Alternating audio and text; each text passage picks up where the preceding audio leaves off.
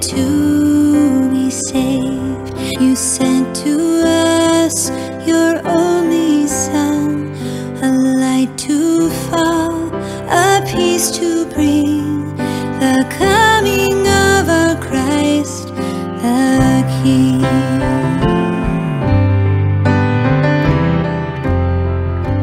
My dear friends, when we see the crucifix, we notice the 4 letters I-N-R-I. It means in Latin, Jesus Nazarene Rex Jus. Jesus of Nazareth, the King of the Jews. And that brings us to the feast that we celebrate today, on the final Sunday of the liturgical calendar, the feast of Christ the King. Jesus Christ is not only the King of the Jews, as Pilate wrote on the crucifix, on the cross, but he is the King of Kings. And I say it for 2 reasons. Because for what he did. Secondly, because of who he is. People sometimes call gold as the king of metals. And that's because gold is thought to be the most precious of all metals. As children, we also have learned that lion is the king of the forest. That is because lion is considered to be the noblest of all animals. And as we have grown into youth, Michael Jackson was called the king of the pop. That is because he is considered as the most talented in the world of music. And we also know Shah Rukh Khan is called as the King Khan because of his talent in acting. In other words, the word king designates the best there is in a certain area.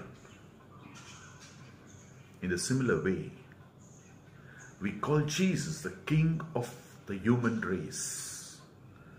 For Jesus is the best, the noblest human being ever lived on this earth. The same is expressed by St. Paul when he says, Christ is the image of the invisible God, the firstborn of all creation.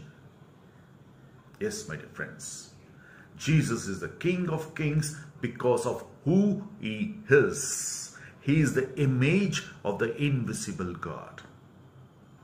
He is the firstborn of all creation, of all creatures. This brings us to the second point of what he did. In April 1865, the slain body of President Abraham Lincoln was laid down for the people to see at Ohio in States. And in the line of people, there was a black woman with a little boy, her son. When the two reached the president's body, the woman lifted up her little son and said to him, "Child, look, take a long look at this man. He died for you." Yes, my dear friends, what that black woman, the mother, told to her son can be told by every mother, every Christian mother to their child, pointing at the crucifix. Look at this man. He died for you and me. Yes, this is true, my dear friends. Jesus, the King of Kings, not only because of who he is, the Son of invisible God, the first person of all creatures, but also for what he did. We call him the King. He died for us, he redeemed us, and he reunited us with God. The Word made flesh, the light from light, a cry that pierced our endless noise, a child to speak into our pain, restoring unto us our joy, the coming of our Christ the King.